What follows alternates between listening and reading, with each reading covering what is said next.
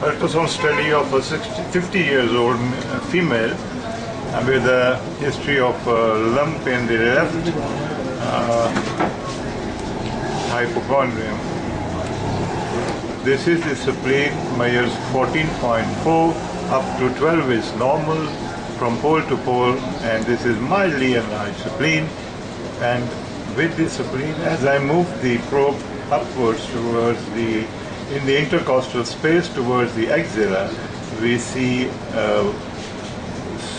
mass, cystic mass. I will say a bit cystic because you will see increase through transmission, and in this mass you will see multiple, now here these are multiple cystic areas within this mass, and the mass measures approximately 8 into 8 centimeters, with the outer surface of this mass is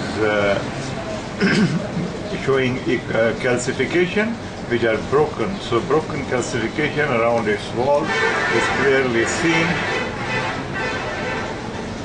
Here we are.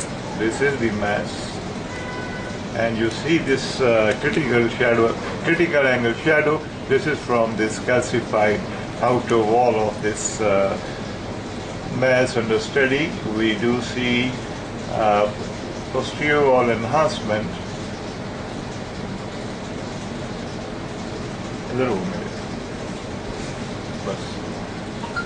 Now it abutes at the here you see this is the calcified outer rim of this mass under study. This is the spleen, this is the diaphragm, the hilar region, and it's pushing the spleen upwards. And the hilar region is also displaced. As you see, this is the hilar region. This is the hilar region, these vessels, and it's giving some mass effect on that. Okay.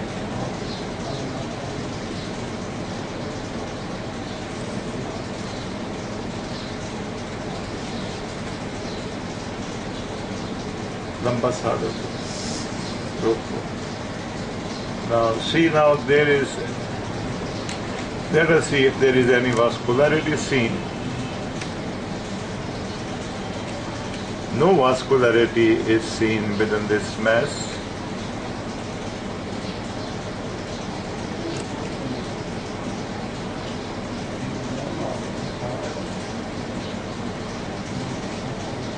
And you see the posterior wall enhancement. This is the posterior wall enhancement through this, because of these cystic areas, multiple cystic areas within this mass under study.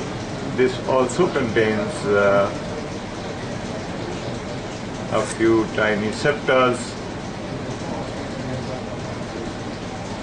as well as very minute and tiny calcifications, as you will see here. Tiny calcifications are seen.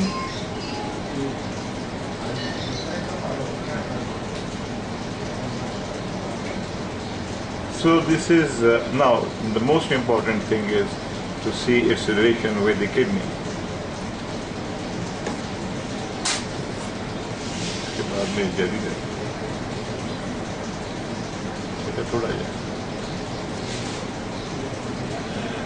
So as I move towards the region of the left lumbar region, you see this is the left kidney, and beta lamba saal hai ke saro. This is the upper pole. This is the upper pole of the left kidney. This is the upper pole of the left kidney, and this is the mass. So we do not see its relation with the kidney. Kidney is in its normal position. It's not relating to the kidney. The other way to rule out, see there, it's any relation with the kidney is that I'm going to show you. The kidney in transverse section. Again you will see that patient supine. Now this is the complete transfer section of the left kidney, and I am giving a sweep anterior-posteriorly to see that if it relates in any way to the left kidney. This is the hilar region, clearly seen. The kidney is clearly seen. So the mass does not relate to the kidney. One thing is for sure. Otherwise, it would have been difficult to relate it. So this mass is in fact relating to the okay, now another important thing is to see the iliopsoas muscle.